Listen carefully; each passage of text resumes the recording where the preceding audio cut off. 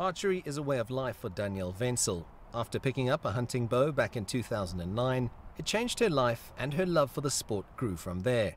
Now the University of Pretoria student is ranked in the world's top 10 and eager to improve her ranking and to become even more accurate with the compound bow.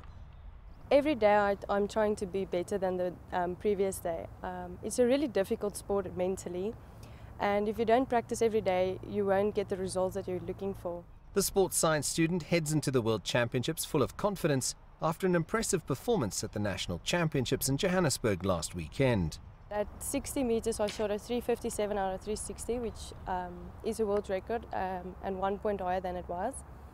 And I'm just like ecstatic about it because I was like, I didn't know it was a world record. I wasn't sure what the score was, and when I turned around, my dad's like, "Why did you shoot?"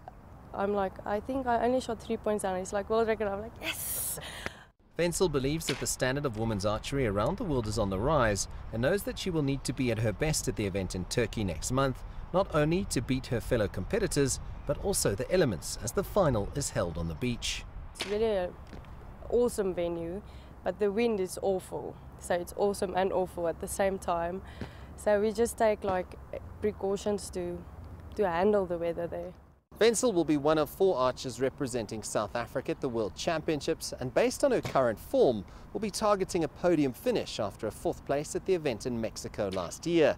Fortunately, the 23-year-old has competed in Turkey before and knows exactly what to expect from an event renowned for some of the most demanding conditions that will test even the most seasoned archers.